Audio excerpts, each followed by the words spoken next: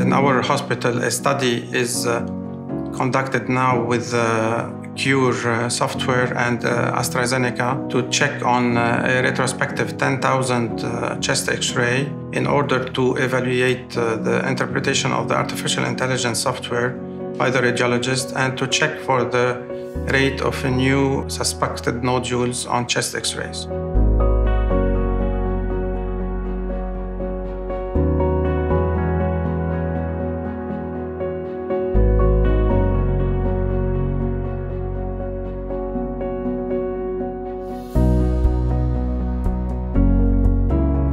In that patient that was evaluated by Qure software, there was a detection of the fibrotic changes in the left upper lung area and a left nodule in the parahilar area that was confirmed also by the radiologist.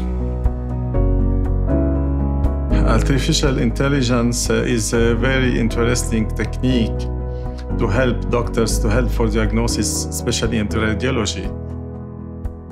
The doctor can sometimes miss some lesions, especially in cancer, and this technique will help him to pinpoint some lesions he cannot see or he can miss. We are very interested in Mount Lebanon Hospital to be pioneer in this technique in the region, in Lebanon and the Middle East, especially in radiology.